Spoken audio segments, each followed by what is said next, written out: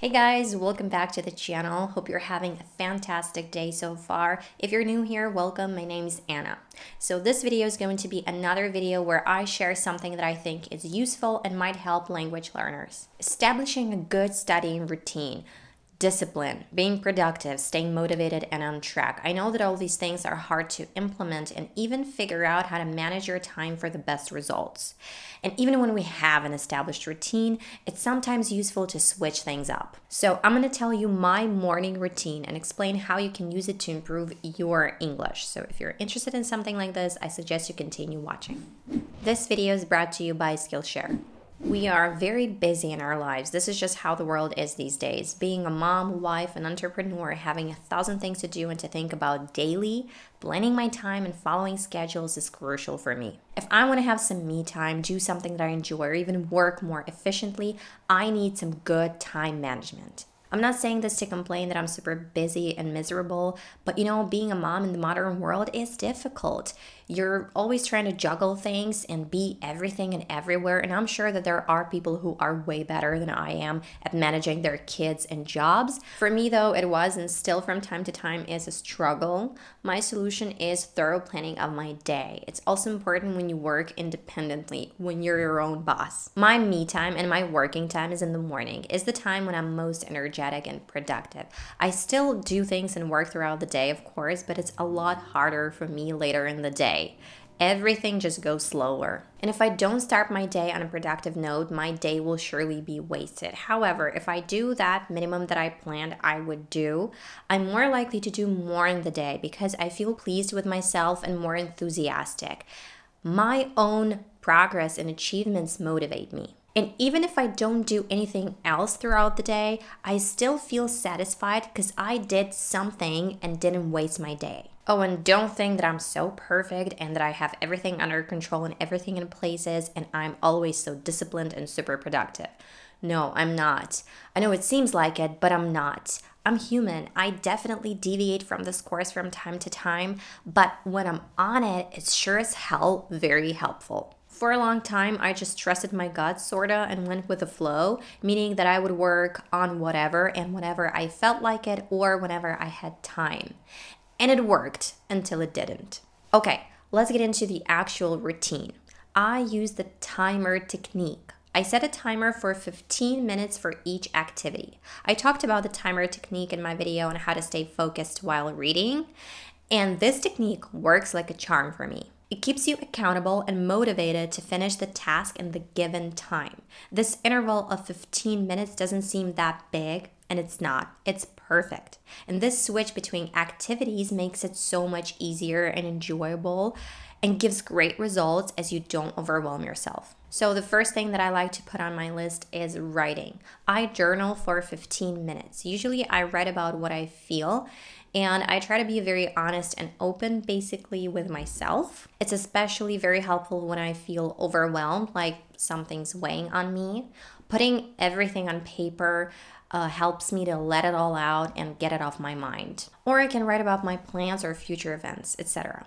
I've talked about journaling in my videos already. Let's consider this an update. The more you write in English, and yes, I do everything in English. So the more you write in English, the easier it gets each time. When you write, you have time to think, to phrase a sentence any way you like, to think of grammar and check it on the internet or look up some words or phrases. I just swear by writing. It really improves your English. And if you're getting ready to take international exams like IELTS or TOEFL, and you need to improve your writing, go ahead and use this method. Then I read. I set the timer for 15 to 30 minutes. Currently, I'm reading Ask Me What's for Dinner One More Time and Appropriate Thoughts on Motherhood. I started it a long time ago, but then I switched to another book, but now I'm back on the rails with this one. So if you're struggling with reading in English, try to read in the morning and just for 10 to 15 minutes. Maybe if you do this first thing in the morning and sort of get it over with for the day, it might help take this pressure off yourself. I mean those constant worrisome thoughts like, I really should work on my reading skills, but I don't have the time, or I wish I read more, etc. Just get it over with and move on with your day. And eventually it will turn into a habit and maybe you'll even love it. The next thing I do is I exercise for at least 15 minutes. Because again, if I don't do this in the morning, I might not do this at all during the day. because usually I don't have enough energy after doing my household chores and taking care of my kid, especially at this time of the year. My energy levels are very low because I'm totally dependent on the weather. For you, instead of exercising, it might be listening. Watch a video or listen to a podcast in English. You might even do this while you're having breakfast, or you might work on your vocabulary. The best and the most effective way I know to successfully memorize new words is to use them. So you can write down the words you need to remember and come up with sentences using those words. Write down those sentences and most importantly, read them out loud. See, very easy things, but don't underestimate this routine. The results it'll give you make it worth implementing. Then I try to meditate or just sit in silence for 15 minutes and then I work. I usually work during the day because there's just not enough time in the morning for me to get everything done. However, I still work in the morning. I have different things to do like content creating, emails managing, other things that I can't talk about right now. So I would decide on whatever I'll be working on in the morning or what needs to be done first. Write it down and work on those things for 15 minutes. You might replace these with working on your grammar, for instance, or shadowing, or working on your speaking skills.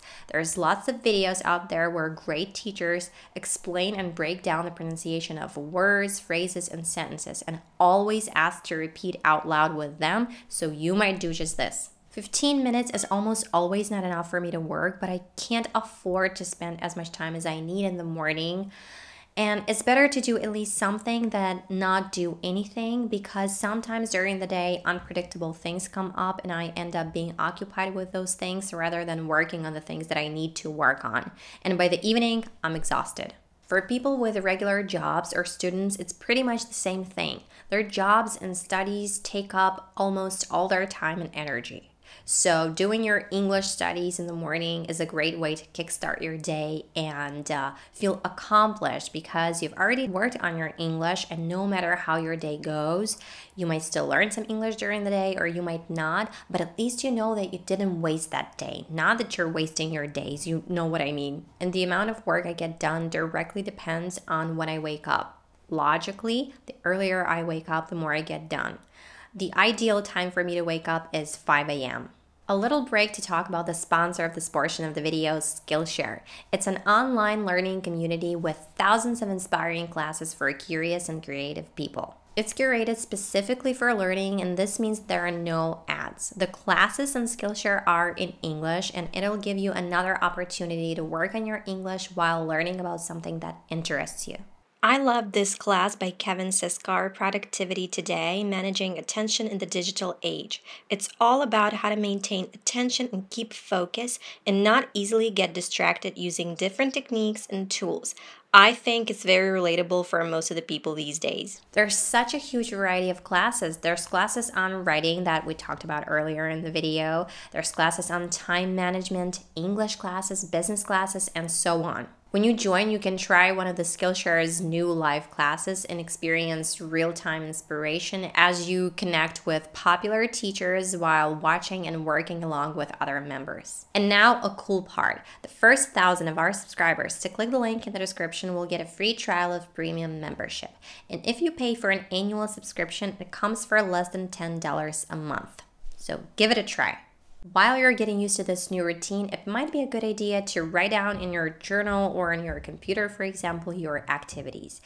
Because what I've noticed at the beginning is that it's quite hard to follow those steps. If you don't have them written in front of you, you're wasting your time on remembering or deciding what you want to do next. And I don't know if you've noticed, but time just flies by in the morning. Consistency is key for sure, but don't beat yourself up if you have skipped a couple of days or when something doesn't go according to plan. I'm talking to perfectionists because I'm one of them, and putting pressure on myself is a usual thing for me. But it just gets in your way and messes with your head. Do I do this every day? I certainly don't, because life happens, but it doesn't mean that if you skipped 1, 2, 3 days or a week, you can't get back on track. And when you do get back, it feels great. Plus, this routine and planning really helps you stop wasting your time on social media in the morning. Okay guys, I hope this video was useful for you. Subscribe, give it a like, and leave your comments down below. And I'll see you in the next one.